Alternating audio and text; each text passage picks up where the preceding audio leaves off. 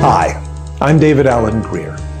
In this podcast, I'm going to be talking about the technique of the inverted classroom, the way in which we approach the students when we meet them, and how we structure the class itself. In many ways, the goal of this technique is to vanish, for you to pull back to the woodwork and allow the students to learn and demonstrate their learning themselves. However, having said that, it's not that easy a process. You can't simply walk into the classroom and say, "Go, learn," or ask if they have any questions, or even give an impromptu lecture, though I do need to add, impromptu lectures can be useful, especially when you're trying to focus attention.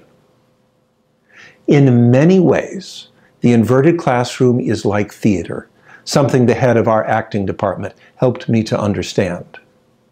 You are the director, and you're helping your students to tell a story. The story is that of mastery, of learning new material and demonstrating that learning. In this process, your job is to help the students understand that story, help them understand what they bring to that, and also help them show what they are learning. In the inverted classroom, you're telling a story, and it's a story with a classic arc. Character A meets character B, they come to a moment of crisis, and the crisis is resolved. In this story, your students are one of the characters. The material is the other character, and that moment of crisis is when the students are unable to solve a problem, unable to get the result they desire, unable to make a program work. Your job is to get them through that moment of crisis, because it's at that moment when much of the true learning occurs. I begin each class with 4 or 5 minutes of informal discussion. We talk about what the students are studying, their majors, the big events that are happening on campus. This period is important because it allows me to get the students to trust me enough to fail publicly in front of me. Public failure is an important part in the inverted classroom, because in that inverted classroom, you're asking students to attempt problems and often to fail in front of their peers and in front of you. Now, when you try to have these first few moments of informal conversation, you'll be met by stone-cold silence. The students will sit there, glum, and they'll be thinking, this is an aged professor trying to be relevant to us. So you call it that. Hi, we're going to have a few moments of the aged professor trying to be relevant. What's going on? And they'll laugh or they'll giggle or they'll give you a sly look. And very quickly, they will start to open up. This process is an illustration of one of the key techniques in the inverted classroom. When you encounter a problem to learning, you have to identify it, you have to name it, and then you have to get rid of it. The story that I like to tell to illustrate it is the difference in the way you would act if a puppy came into your classroom or if a cat came into your classroom. Puppies are a disruptive force, but it's a short disruption. They come in, they're excited, they're very sociable, people will pet them, and you can very quickly return attention to the class, to the material. A cat, on the other hand, it's not as sociable. It'll stick to the wall. It will look carefully around the classroom to see what it wants to do. And step by step, it will suck all the attention to it. People will start to wonder, will the cat come close to me? Maybe I'm allergic to cats. Has the cat been declawed? That could be bad. So if you have a cat, even though it's not interacting with the students, you have to identify it. You have to say, well, here we have a cat that has come into the classroom. Pick it up, pet it, and send it on its way. That's the same kind of technique you need time and time again when you encounter a problem of learning. You have to see it, give its name, and say, we need to move on. Once the class has relaxed, once the students have settled into their roles, you're ready to begin. You need a plan for the inverted classroom just as you need a plan for the ordinary classroom. Generally, that plan consists of a set of problems that the students must solve or a set of tasks that they have to demonstrate in order to show that they have mastered the materials. You will often start the day by asking one student or another to summarize the major lessons and then take one of the simpler problems and see what they can do with it. In general, during the day, you start with simpler problems and march towards harder and more complex problems. As the semester progresses, you should not be surprised to discover that the students will often jump in with their own ideas, want to skip some of the early problems and jump to the harder problems. Your task as instructor is to determine if that's a good idea. Some of the most common problems in the inverted classroom comes when it is hijacked by a group of bright, well-intentioned students who grasp things quickly, who thrive in this open environment, and quickly run past those who are at a more elementary level. Sometimes you need to march the whole group through the fundamentals to make sure that they understand it. As you do it, you start them with a problem. As they go through the problem, you listen to them and try to reach that point, either in one problem or in the course of the day's problem, where people start to have difficulty with the material, where they don't quite see where the next step is. That moment is the point where you can get them to start discussing the material, start discussing what they understand, and try to lead them to a fuller, richer understanding of what they have done on their own and which they must now demonstrate in public. When a student is unable to solve a problem or is going in the wrong direction, you need to stop them and do so with a minimal amount of personal embarrassment at personal failure. Yet you need to be firm enough that they know that they have failed and this is the wrong way to attack the issue. I have a large number of euphemisms for failure. Isn't that nice? Well, that's a lovely approach.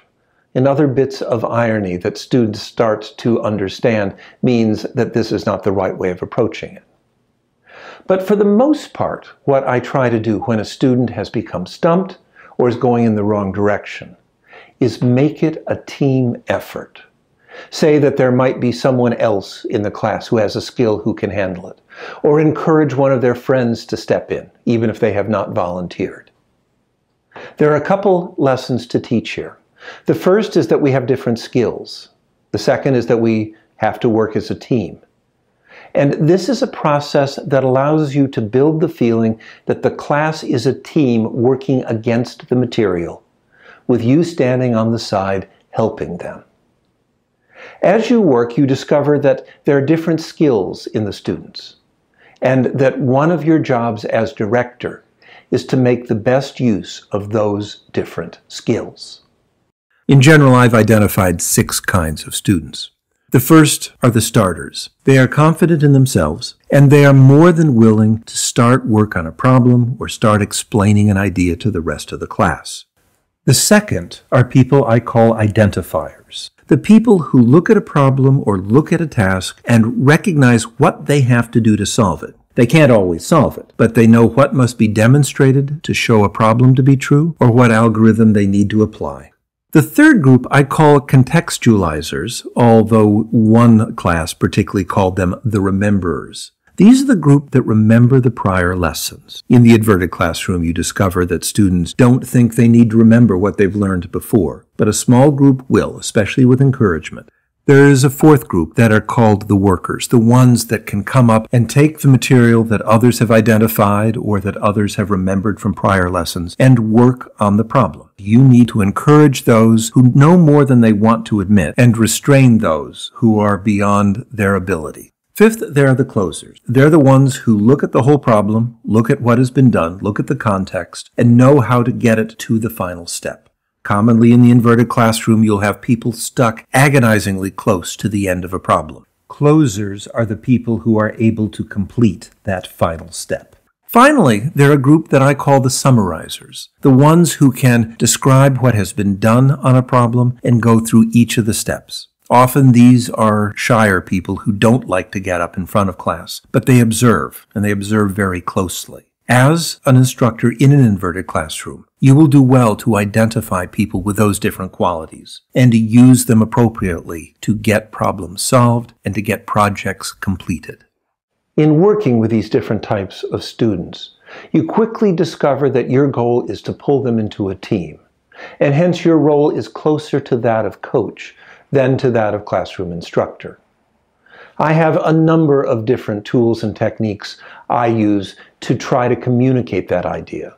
To communicate the idea that I'm not the center, the material is the center, and we are a team working together to try to master that material.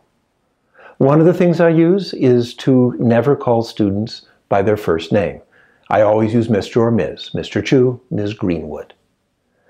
The students find that odd and awkward at first, but very quickly it settles into having a certain kind of relationship. First off, it bonds them together because they're all being called the same way. And second, it puts me at a slight distance. It indicates that I'm not going to be their friend. I'm not going to be their instructor. I'm standing on the side trying to get them to focus on our common problem, the problem of mastering the material. And in that role, I find it much easier to manage the discussion and manage the work that they are trying to do. The discussion in class needs to be managed. You need to try to call on everyone at least once during the week. I generally keep a list to make sure that there is no one I have overlooked. Next, you need to understand that the day requires an arc, a story that helps the students feel that they have learned something and that they are organized. This story begins with simpler problems and build to a key problem or two that should end, if all goes well, 10 or so minutes before the end of the class time. It's fairly important that the class ends on a success, although once or twice during the semester you can leave them hanging with a problem that is not solved. The last little bit of time at the end of the class is a good opportunity to summarize the day. I generally do a summary podcast shortly after the class to give them a sense of what they've accomplished for the day. To get material for that podcast, I generally ask 2 questions. What's the biggest lesson of the day? And I usually try to get 3 or 4 people to answer it until we get a consensus. The next question I ask is, what's the one thing you still don't understand? What's the big outstanding issue? Sometimes you'll have to ask several people before you get one of them to respond. Nonetheless, as a teacher in the inverted classroom, it's important for you to understand the subjects that your students think that they don't understand. There are few things in academic life that teach us the techniques of the inverted classroom. Most everything that we do, presentations, decisions, discussions of the university, tend to reinforce the conventional idea of a single lecture, a class, exams, grades. In fact, the inverted classroom is much closer to coaching. You play the role of coach or director. Your students are the team, and the opponent is the material that the students must master and for which they must demonstrate their mastery. As you work with them, the key goals are to build trust. Trust in you, trust in themselves, and trust in each other. And that involves making mistakes publicly in front of you, in front of their peers, and in front of themselves. Your goal is to guide them through that process, help them overcome that self-consciousness, and from time to time, teach them a technique or an idea that will help them get beyond the problem that they are currently facing.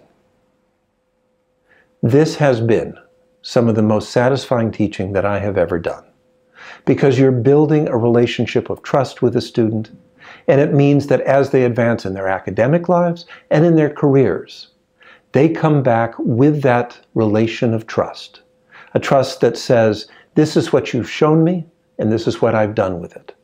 A trust that will also then ask, what should my next step of my career, my work, my life be?